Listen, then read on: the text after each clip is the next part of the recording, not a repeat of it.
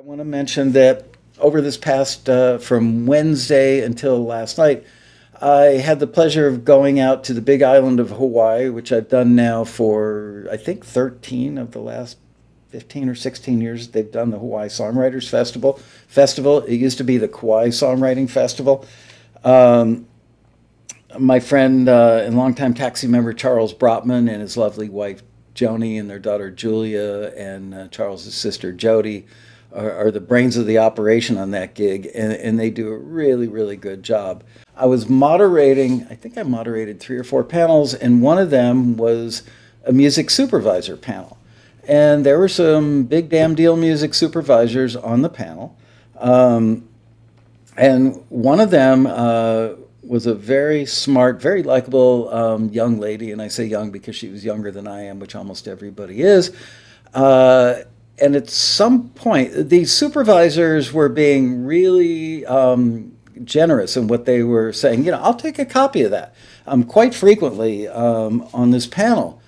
And I asked this one lady in particular, I said, really, I'm not going to be able to get this exactly right because it was several days ago now and I'm a little dingy today. The bottom line is that she said, well, I don't need it right now, but I will always take weird, quirky, this kind of, that kind of music.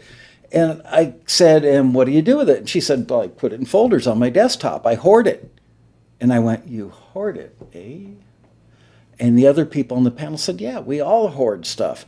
And for me, this was an epiphany. Not that I didn't know this already, but it was an epiphany on your behalf.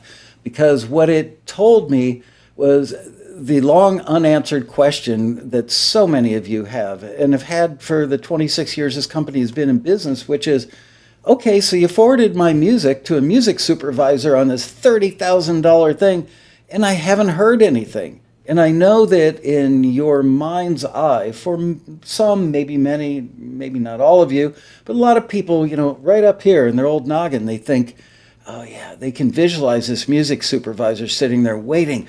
Can't wait to get that music from Taxi. Can't wait, can't wait, can't wait. They're going to send me 7, 8 things, 5 things, 3 things, 20 things, whatever the number is. And mine's going to be the one that's going to stand out and it's going to end up in that commercial or that TV show or whatever. There are several entities, maybe many entities, that are pitching music to these folks. So it could be, as a matter of fact, this one young lady said they recently had something, and I hope I'm getting this right, but I think I am. She said that they listened to 4,000 pieces of music for one trailer that they worked on, and that wasn't all that unusual. So it's 4,000 pieces of music. Now, while you might think, oh my God, those odds are overwhelming. I'm never going to end up in a trailer because I'm one of 4,000. You know what? The only way to beat the odds is to get your music out there into many places. It's not like the lottery. People love to say it's the lottery, like it's a total game of chance. It's not.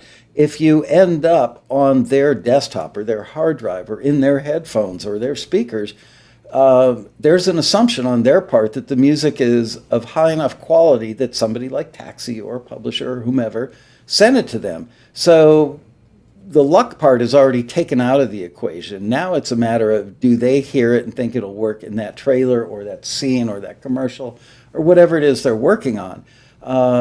So yeah, there's always a little bit of luck because it may be that the person that they're trying to please, because the supervisor doesn't always or doesn't even usually make the final call. Maybe luck comes into it when the person who does make the final call is a big fan of Creedence Clearwater.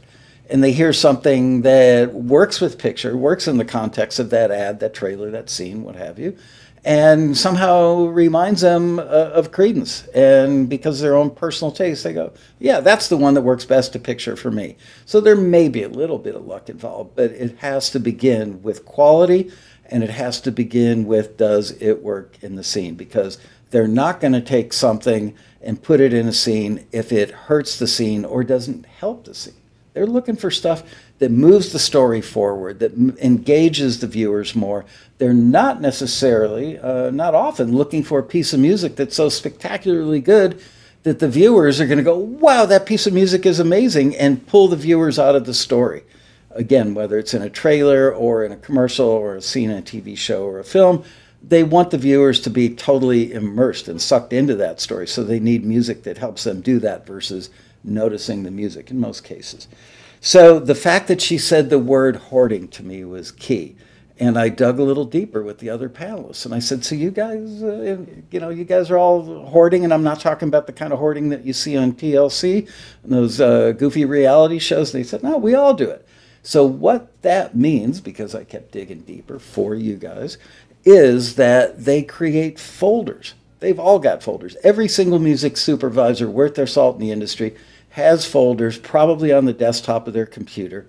And the folders will be like quirky music, blues, country, whatever. All kinds of different folders for all kinds of different genres. And what do they do with those folders? So let's say that that lady that I was doing the digging on the hoarding with listens. She's looking for something quirky and horrific, for a trailer that's kind of a dark comedy about people digging up graves, let's say. Okay, so she needs dark grave digging music that's a little quirky and funny and comedic. And so while she's listening, and they did all agree, by the way, that they literally listen to seconds. So if any of you have the fantasy that they're listening to your entire song or entire instrumental and sitting there grooving to it, go, wow, this person's a great songwriter, this person's a great composer. The odds are against you for that. They are literally spending a few seconds to go, contender or not a contender. And for the stuff that is a contender, that goes into a contenders file. Now, all the other stuff, while they're finding stuff that is not a contender, they may hear something that they really like and know that someday, for some other purpose, I'm probably going to have a need for that. So what do? They drag it into the quirky file, they drag it into the blues file, or they drag it into the country file. So when you get forwarded for something that's a $2,000, a $5,000, $10,000, $20,000, $55,000 taxi listing, and you don't ever hear anything, it doesn't mean that it's dead in the water. Now, do I want you doing this?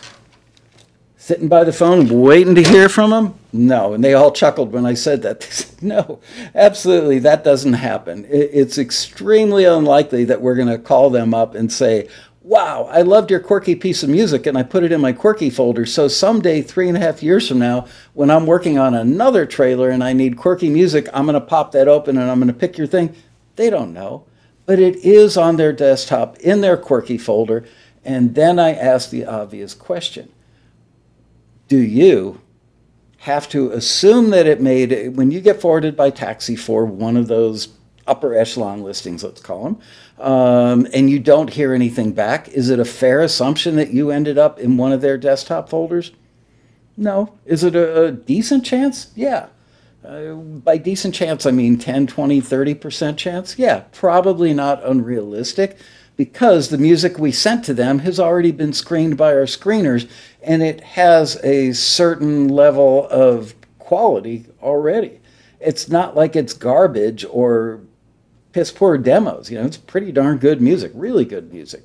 So there is a reasonable chance it's going to end up in one of their folders for some other potential future use. Now, do they want you to take it off the market? So let's say you send it in for a taxi listing, you get forwarded, and you don't hear anything. And let's say the listing's got a 24 or 48 or 72-hour deadline. Pretty fair assumption that shortly thereafter, that music supervisor's got to make his or her decision. So if you don't hear anything in a week, you know, are you out of the game? Probably for that thing. Now, could you end up in one of their folders? Could be. Like I said, 10, 20, 30% chance. The music's good and they see a potential future use. Probably. Maybe. So then, do you take it off the market? That's the big question. Do you make that assumption, make that leap of faith that you're sitting in their folder and, boy, oh boy, you better not pitch it for anything else? And they all chuckled at that. They said, hell no. Pitch it everywhere you can, every chance you have. And I said, well, what about if 3.5 years from now you go into that quirky folder and you pull that song out and you play it against picture for that trailer you're working on and you love it and you reach out to that taxi member in Ishpeming, Michigan, and say, hey, Betty Joe, I love that piece of music. I'd love to put it in my trailer. And you, being Betty Joe, say, oh, shoot, I'm so sorry. I already, gave that to a publisher. I don't control that anymore. A couple things could happen. Number one, they could say, well, I love it so much, I'd like to know which publisher has it, so they can reach out to the publisher. Or whatever else happens to the music. There just isn't, you don't need to keep it off the market. Pitch it everywhere you can. Because they know that there's a reasonable probability, if it's been more than a month or 2 or 3 or 6 or a year or whatever, that the music may be tied up elsewhere. They're cool with that. So there you go. That is what hoarding is all about in the context of music supervision. And there you have it. Yeah. Woo!